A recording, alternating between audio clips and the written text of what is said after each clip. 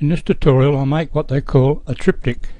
It dates back to the 13th century, late 14th, early 14th century, where church paintings were placed on a panel with doors which open and close so they could protect the painting, and sometimes a wood carving. So they had hinges on the other side of the three panels. But in modern day art they use equal panels. So in this tutorial we'll make this scripted out of one image. Close this one off.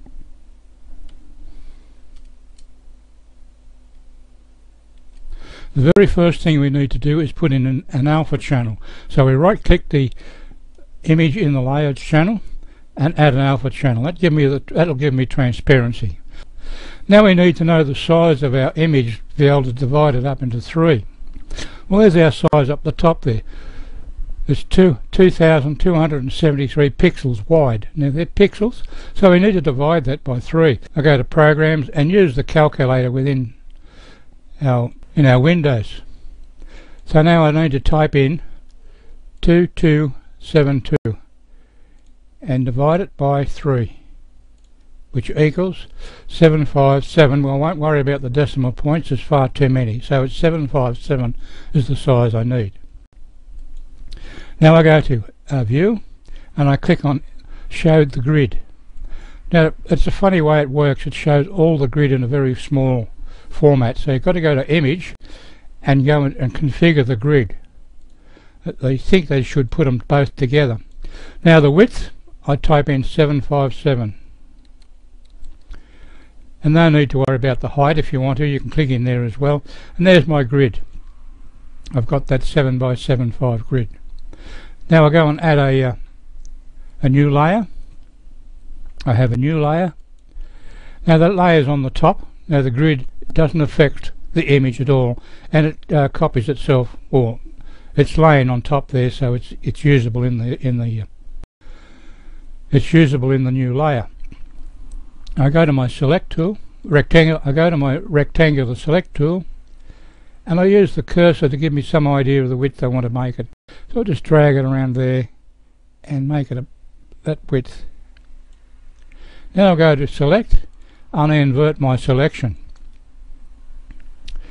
Now the rectangular select tool is still chosen, and I click add to the selection. That's that little icon there which will add to the selections.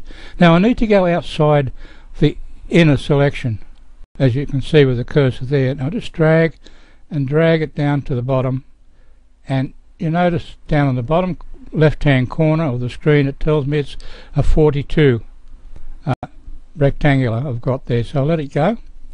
Now I need to center it, so I just move it over, and I don't know whether you can see the little tiny cross there. I'll move it down and you can see it in the lake area, but I need to move it up because I need it in that area up the top there. That's centered that selection.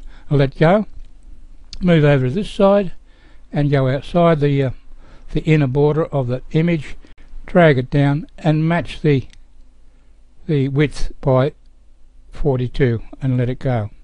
Now I need to center that one. I'll click in there. You notice the little crosshairs will give me where the center is. It's spot on. Okay. Now I go to my bucket fill tool, click on there and fill that with black all around the edges. Let's fill my borders with black. Now I go up to select and select none. I turn that selection off. I swing my color to white. I'm still in the bucket fill tool, and fill each panel with white.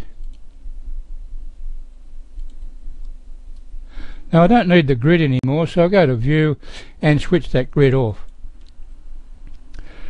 Now I go to Edit and I cut that out. I've cut it out. I swing my colours back to black. I'll be using black later on. Now I go to Layer and add a layer mask. Once again, white full opacity and add. Now what I cut out is on the clipboard, so I go and paste it back in, and it pastes the layer as the pasted image as a floating selection or pasted layer, and you can anchor it I need to anchor it into the layer mask, so I use this little anchor icon here and it anchors it into the mask. Now I right click my image on the top and I ask it to apply the layer mask, and that applies it to the image. Now we've got our layer mask on the image, and now I right click the top layer or the image once again and I add an alpha channel, and that selects all around the edges of our 3 panels. Now I go to edit, and now I stroke. I'm going to stroke a border around all those 3 panels. Now I know the size of my image is reasonably large and 6 pixels is far too small, so I'll bump that right up to about 15 pixels. Now it's going to stroke it with a line, which is a line around all those selected panels, and I click on stroke. Now it's stroked them all around there. Now I go to my selection and invert the selection once again. Let's put it on the outside once again. Now I swing my colour back to white, and you can fill this with the background with any other colour. I wanted to choose white in this case, so I choose white. I could use the I could have used the patterns and put a bit of wood grain around there, whatever you like. And of course when you do the wood grain you need to tell it on the fill with this pattern fill here, but in this case I filled it with the foreground colour, which was white. I'll swing that back to black. Now I have that. Now I go back to my selection and I invert the selection again, and that puts it around the panels. Now I go back to filters, light and shadow, and add a drop shadow. Now the script is loaded down the bottom, and I click on it and bring it up the top. Now once again I know the image is reasonably large and those panels are large as well, so I need to bump this well up to about 20, and same with the Y offset as well, and leave the rest as the default, which is the colour and the opacity, and click OK.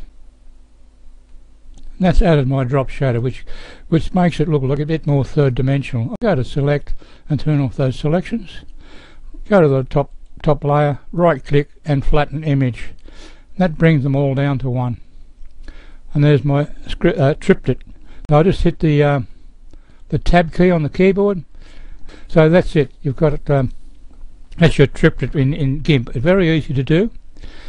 If you find the instructions on the YouTube a little bit hard to follow, right click my channel at the top there, and in the my channel in the top right hand corner there's a link to a web page where you will get all this information in a PDF format.